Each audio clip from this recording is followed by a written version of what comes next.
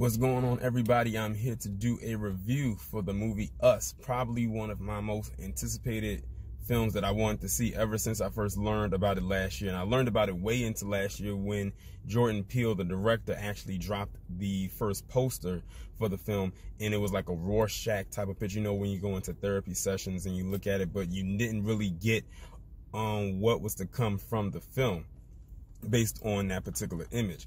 All you saw was just this image, and it was like, okay, what is this? And then we learned that Lupita Nyong'o was going to be in it, and Winston Duke was going to be in it, and that already sold me enough as it was.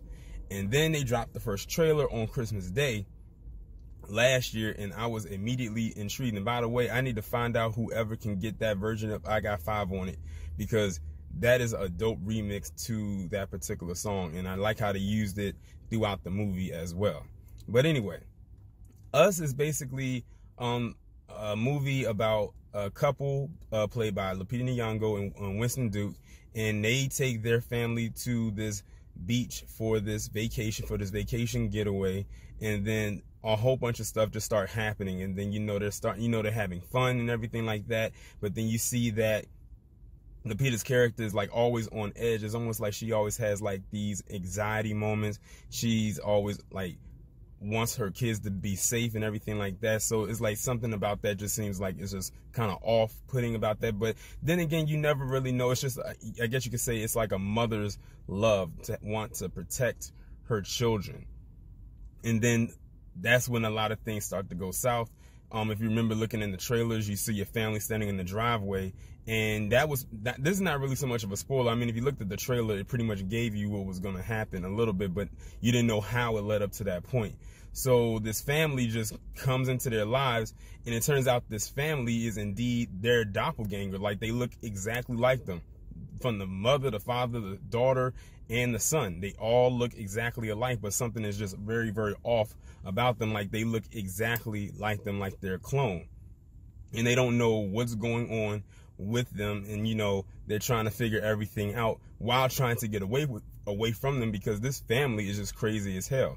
Now, what I thought was very interesting is that going into this movie, I thought it was only going to be them who were being the doppelgangers, but it turns out that wasn't the case. It was actually a government, I guess you can say, experiment that they had started, where they were what they were doing was they were cloning all of these individuals, and pretty much they were trying to clone everybody in the establishment and make doppelgangers of them. But see, the thing is, they cloned their physical bodies, but not so much their soul. That's why when you look at the movie, they're kind of off. Like, they'll look like them, but they don't have the soul that these individuals have. And it was very interesting because, and I don't want to like give any spoilers in there, because I know people are going to want to see this film, and so I'm not really going to do that. But the movie was very good. Shout out to Jordan Peele for putting this movie together. It was definitely more intense than Get Out. It's not a sequel to Get Out. Let me just put that out there right now. I'm actually starting my car right now because it's actually kind of hot in here. So let me turn this air on right quick. But anyway, so it definitely is a horror type film. It's definitely not Get Out. People thought it was a sequel to Get Out, and it's not.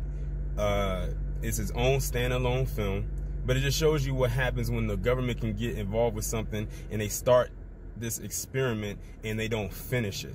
And it's kind of hard for me to really give this review without giving any spoilers, but I really don't want to give any, because I know many people want to see this particular film.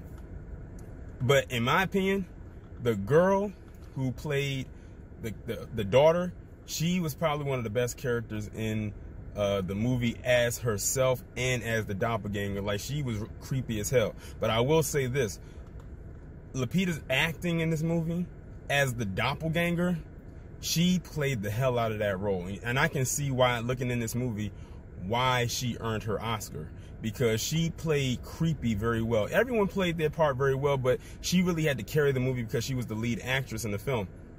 And she plays a very intricate role because of the plot twist. And I'm not going to reveal what the plot twist is. Y'all are going to have to go see the movie for yourself to find out what it is. And the plot twist literally happens pretty much at the dead end of the movie. You know, unlike Get Out, it happened towards the end of the movie, but it still had a lot left going on in the film before it was over. But this plot twist pretty much comes up at the very, very end of the film, and then you start to like piece it all together. I know this is going to be one of those movies that's probably going to have a social commentary behind it, but I don't think it's going to have as much as Get Out did. Some people are probably going to go see it more than once to see what they probably missed. But all in all, Us was definitely a good movie. It was a good follow-up movie to Get Out. Like I said, it's not a sequel. It's its own film. It was very different than what I expected. Like I said, when I saw the trailer, I didn't know what to expect going into it. All I saw was them being themselves, and I'm like, what the hell is going on? It confused everybody. And now that I saw the film, now I understand what indeed was happening. Shout out to Jordan Peele, great director. He wrote the movie, he directed the movie, he produced the movie. He's literally becoming like the Tyler Perry of horror films. Like, I think it's amazing to watch how Jordan Peele went from comedy to horror and is managing to make that work. It's amazing how he jumped from that particular genre to this one. And it's very interesting how he pretty much did all of that. And I can tell that this film was probably shot in a very, less amount of time. So like how Get Out, I think they said they shot that movie for what, like 3 weeks. I don't know what the budget is for this particular film, but I can tell they probably had a little bit more money to play with because of the elements and what they use.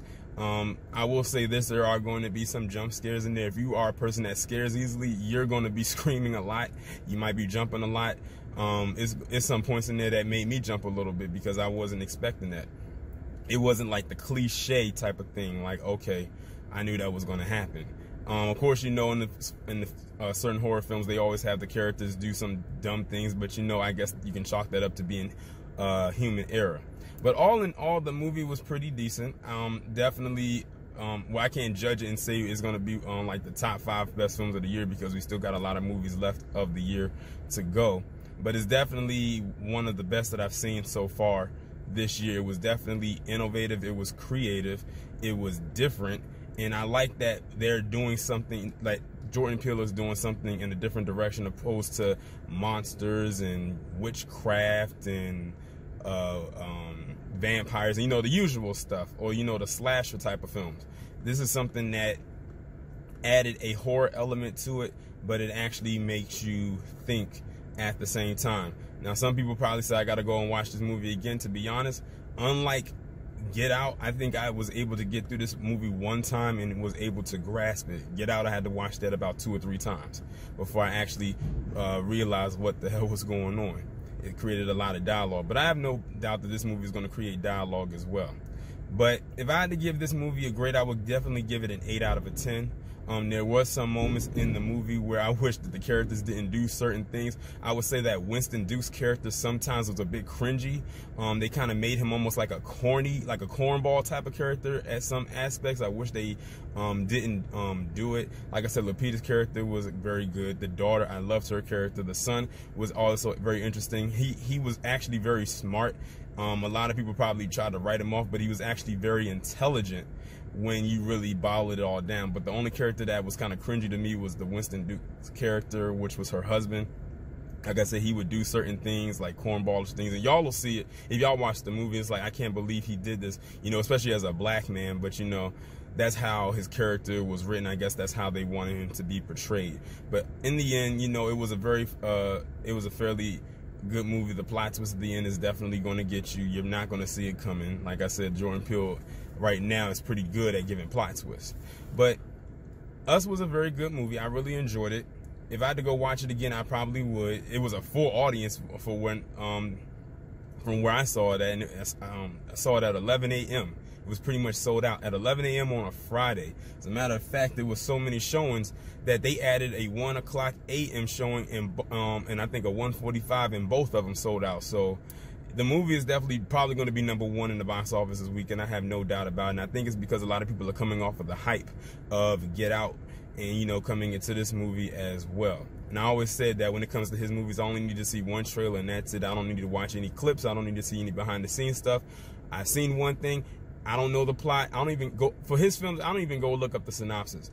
I just go in there and I just, I want to expect the unexpected when it comes to his films.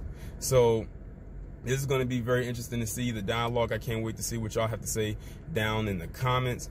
Let me know what you think about this review. Does this make you want to go see the movie or not? I already know some of y'all are going to go say. Y'all said, I'll watch it maybe on Blu-ray, or maybe I'll go, quote-unquote, bootleg it. I already know what y'all going to say. But y'all let me know what you think. Like, share, subscribe, and I will talk to you in the next one.